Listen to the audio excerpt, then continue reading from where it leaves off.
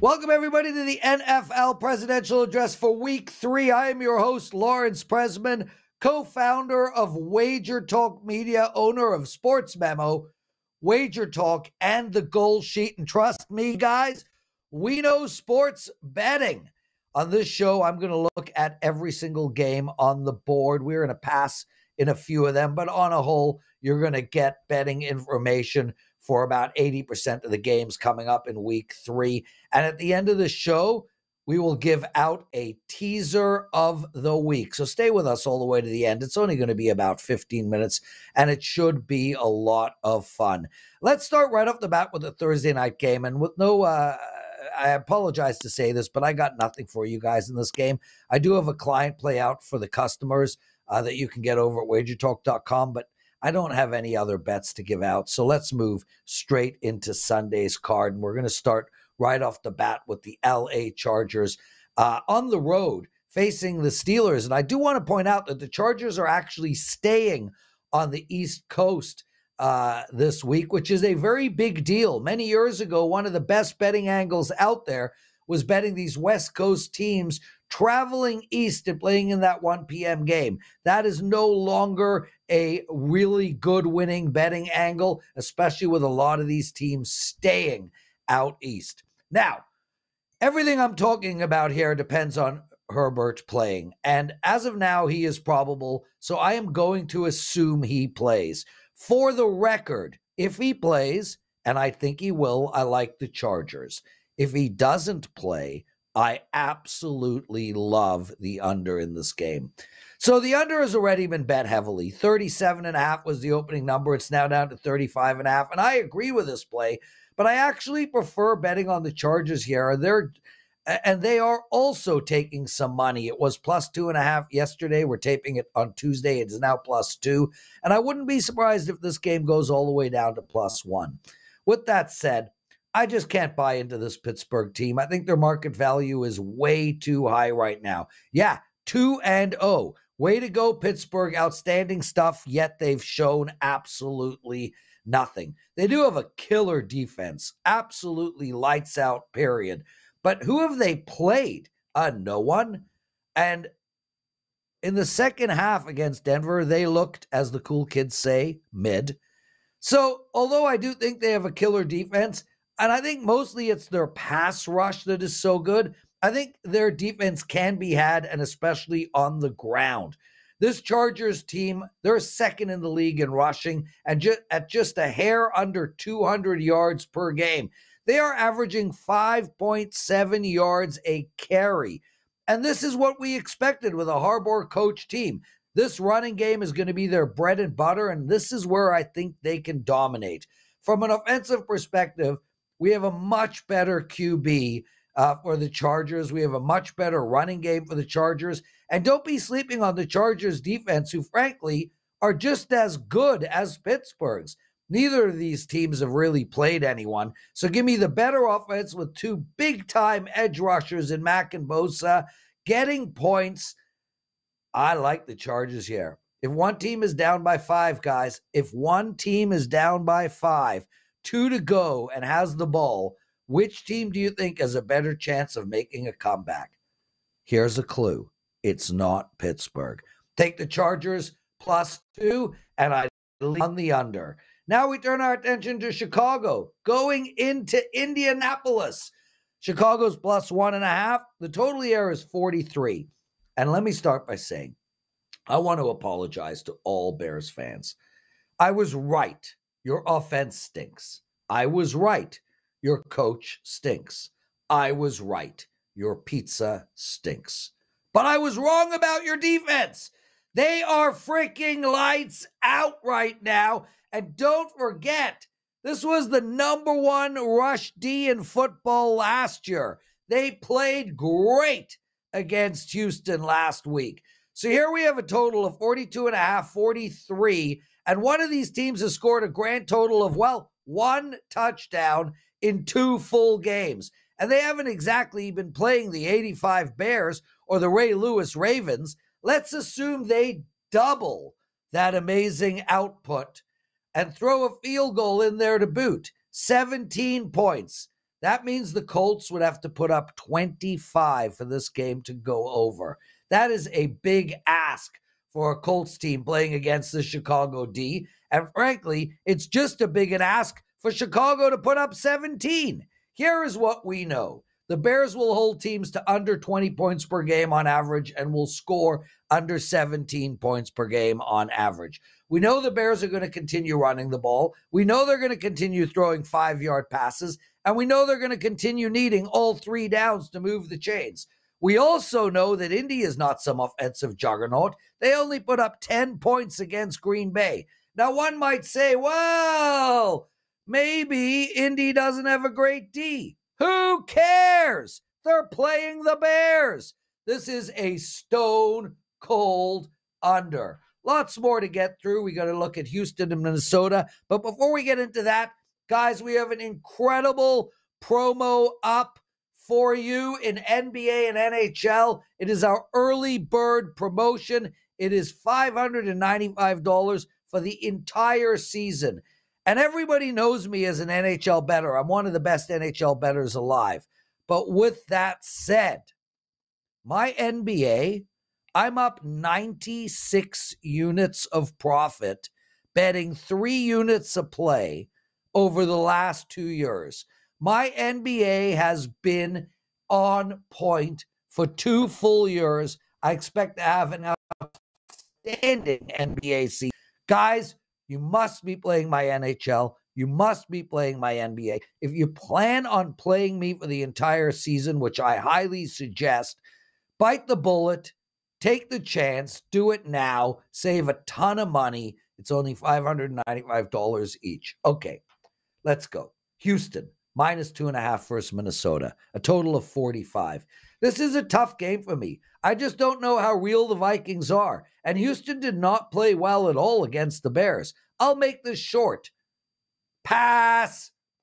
With that said, if you do plan on betting Houston, their center is questionable. If he does not play, Scruggs, do not bet Houston. And Addison and Jefferson are both questionable for Minnesota. If they don't play, do not bet Minnesota. This is a perfect stay-away game. Now we turn our attention to the New York Giants going into Cleveland. The Giants are +6.5. The total in this game is 38.5. And I'll tell you right off the bat, I'm looking to play both the under in this game and the New York Giants. Now, as of this minute, money is coming in on the Giants. This line will drop. I actually think we're going to see a 5 when all's said and done, and I agree with that. And frankly, I like them at 5. I like them at 4. This Giants team should have won against Washington. They lost that game because they didn't have a kicker. That is literally why they lost that football game. Now, I know Washington is one of the worst defensive units in the league. I get that. But Cleveland might be missing both Garrett and Ward. And Cleveland, although they stop teams from a yardage perspective, they do allow for points. One thing I really like about the Giants is their defense. They are running an aggressive scheme. They are blitzing. They are in the backfield. I think they're going to give Watson fits. No joke. I think Watson is going to need a massage right after this game. So if you know of anyone who's into giving him massages, let him know. Let's bottom line this. Neither team can score consistently. Both teams will be in the bottom half of the league in points. Both teams will also be in the top half of the league in points allowed. The Giants so far, they've averaged 12 points per game, 12. And none of those games were against this Cleveland D. And this Cleveland team has averaged 17.5 points a game, which I think is too high for them too. This game has horrible written all over it. 17-12 with 5 field goals seem about right to me. Take the New York Giants and under the total. Philadelphia against New Orleans? I got nothing on this game. Kudos to New Orleans, though. 90-something points in 2 games. Kubiak kicking ass as offensive coordinator. Big plays all over the field. Derek Carr yet to make a mistake.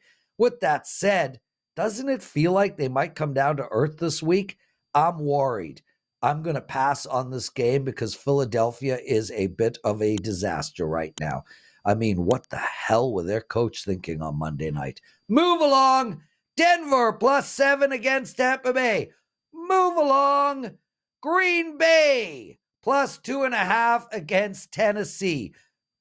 I love this spot for Tennessee. Now, there are threes out there. I'm going to take the 2.5 because, well, I like the Titans here. I love betting on teams who lose their star player in their first game. I love betting on them in basketball. I love betting on them in hockey and baseball and football. But what I equally love betting is against them on the second game. Now, we saw Green Bay win against Indianapolis, which covered that first angle that we were talking about. Now we're going to see Green Bay come down to earth and lose, covering the second angle I am talking about. This Titans team, no joke, could be, and frankly should be, 2-0 on the year. Levis has had a couple of major brain cramps. These are fixable issues, and we did not see them from him last year. Their defense, Tennessee's, have played great in both games, and this team, they are able to score, although the Titans have not played really good offensive teams right now. They're number one in the entire league in yards allowed so far. They're a really hard team to run against, and running is what Green Bay is going to try do. Green Bay is going to run, and that walks right into Tennessee's strength. Take the Titans -2.5 against Green Bay. Carolina +5.5 against Las Vegas, a total of 38. Lots and lots of money have come in on the Panthers since Bryce Young has been benched.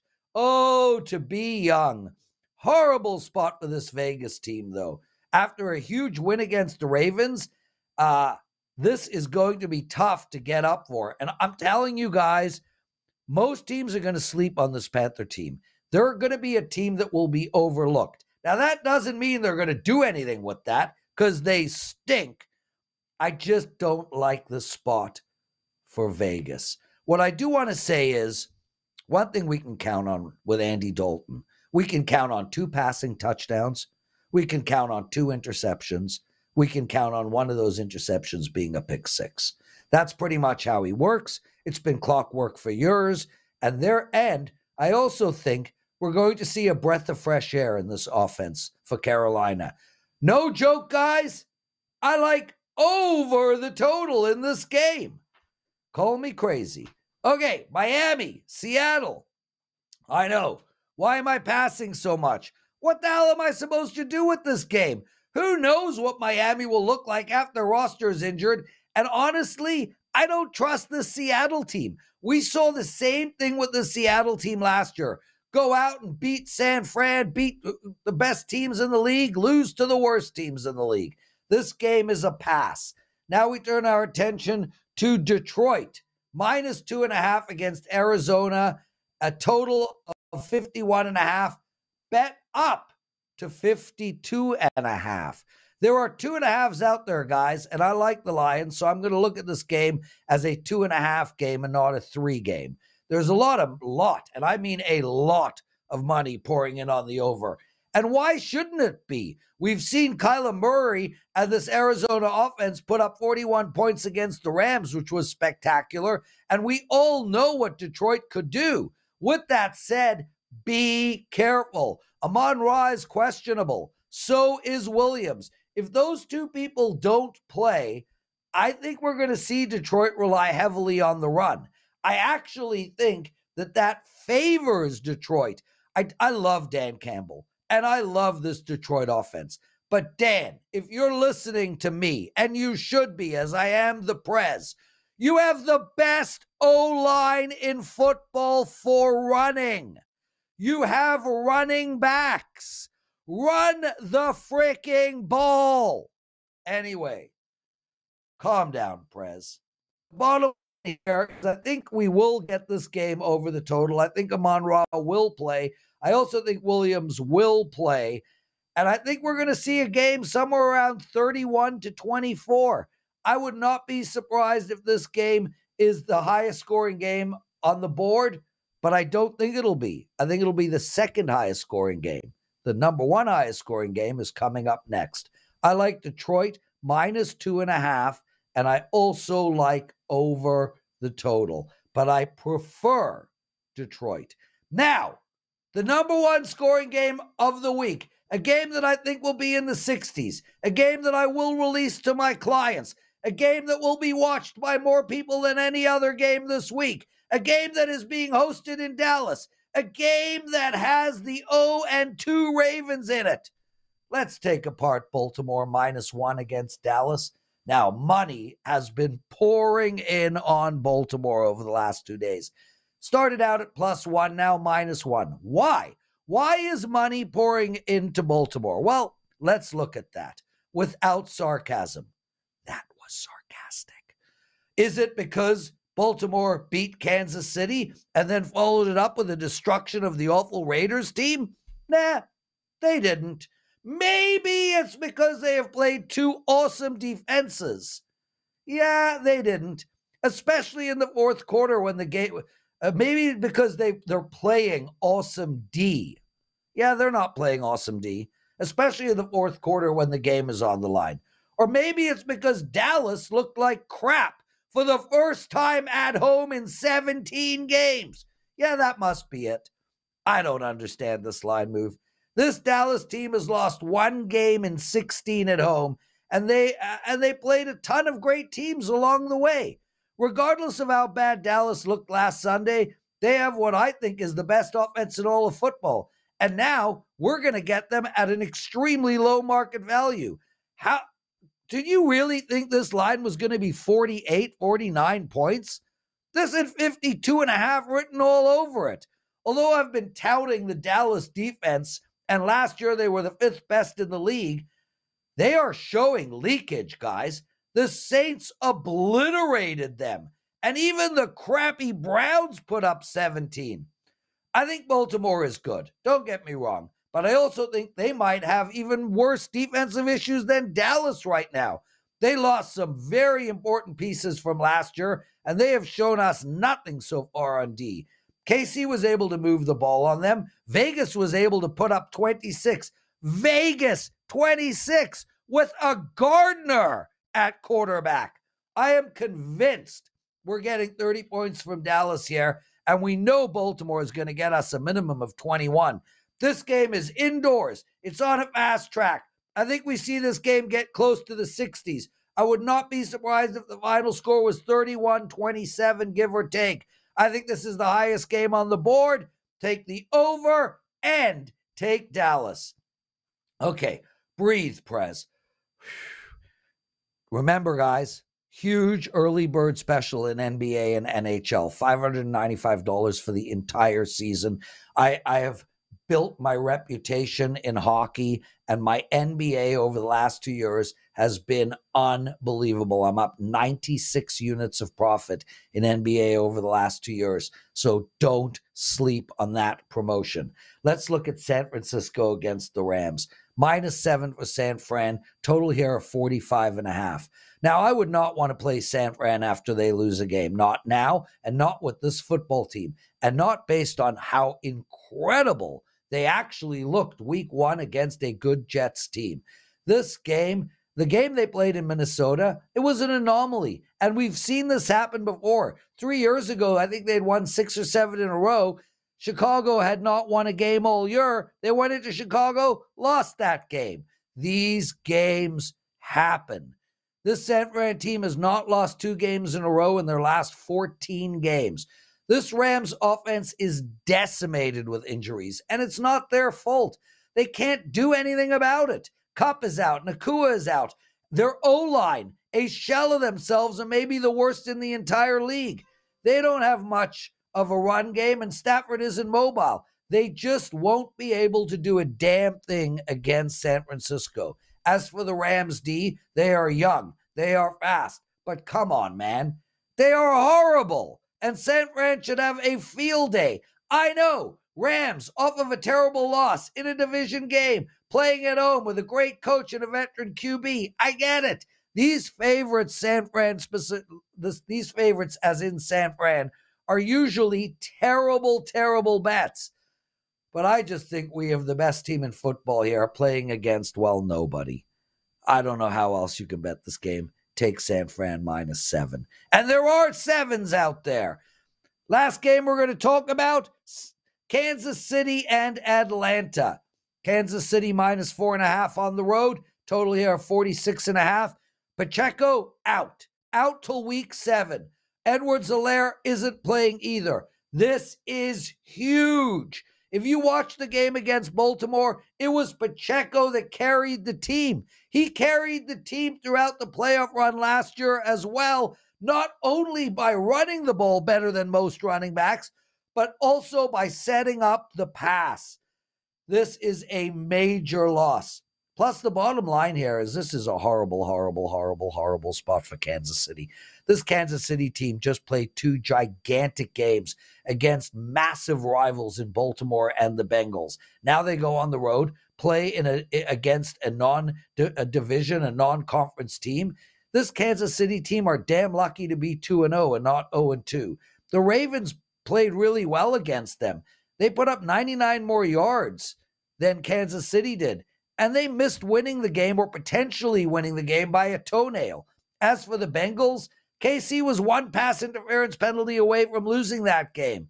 There is a lot to like here about this Falcons team. First off, KC, as we spoke about, is in a horrible spot. But I also think that last-minute comeback by Atlanta against Philly will give this team a ton of confidence moving forward.